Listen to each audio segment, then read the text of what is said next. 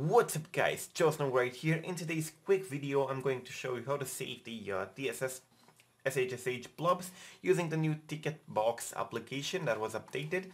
And as you can see, the offer pushed a new version, the 0.4.2 with ROSI tag and iPhone 7 support. So everybody is actually pointing that you should get your 10.2 blobs. And now if you don't like to use one Kernel's website, or if you don't want to use the TSS checker application, which is command line, then you can use this one that is actually a user interface one, and it's pretty simple to use, and I'm going to demonstrate now. After you download it, you can simply open the DMG file and open the app, or you can install it as I did. Now I'm going to connect an iPhone, an iPod, and this is an iPod Touch, and it's running 10.0.2. So as you can see, I do not need to update. Some of you asked me in the comment section down below whether you need to update in order to save the blobs for 10.2 or not. Nope, you don't need to update. As you can see, I'm on 10.0.2, but I can still request the blobs for 10.2. And I'm going to click request SHSH, and it will request them automatically for me. Now keep in mind, it will also request them for 10.2.1, which is something good, and it's good to have them in here knowing that they are valid. As you can see, I saved them for 10.2.1 and 10.2, and now I'm covered. You should do that on all your devices. And keep in mind that if you already updated from 10.1.1, which is the recommended firmware for jailbreaking, to 10.2, especially on an iPhone 7, then you should stay there. Do not update to 10.2.1. You're not completely screwed, according to Luca Todesco, that is now actually beefing with Ionic again. But between all the beef, you have this. Just to be clear, I'll repeat that 10.1.1 is the best firmware for the iPhone 7 and any other device if you want to jailbreak, but 10.2 is better than 10.2.1 if you want to jailbreak. Now, even if iOS 10.2 is not supported on iPhone 7 for jailbreak, stay on 10.2 since the kernel exploit works on it. And another disclaimer, if I say iPhone 7, I mean iPhone 7, not iPhone 6s, 6 and so on.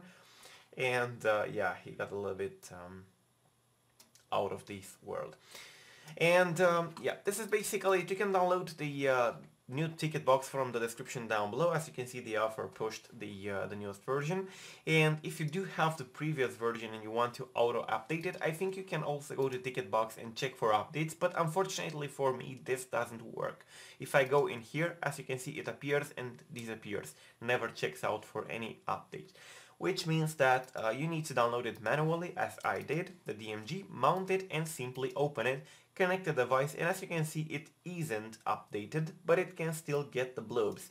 Now, as you've probably seen, it's important because you need to save them just in case something happens. Because for example, if you're on 10.1.1, but you do something wrong that will break your device, and by that time iOS 10.2.1 will be signed but 10.2 will not, if you do have the blobs, you might have a chance to go at least to 10.2, which will still be jailbreakable.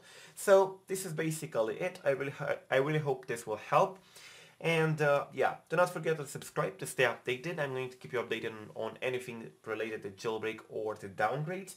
And be sure to check out my downgrade related videos for future restore and how to save the blobs using other tools like one Kernel's website or the DimStar's TSS checker, available right here. You probably remember it. It's a command line, by the way. Let me quickly show you this. You can still save every blob using this one for any iOS that is signed, but it's still command line, which means that it's harder to use than the user interface, as you can see. So this is how it looks like, but if you don't like to use this one that is command line, then TicketBox is pretty easy to use, and it was also updated to work with iPhone 7 and has support for the ROSI tag, which means that the blobs saved with this version are compatible and are working properly. Alright, so this is it guys, I'm Joe Snow. Do not forget to give this video a thumb up if you liked it. If you don't, give it a thumb down. Until the next time, peace out.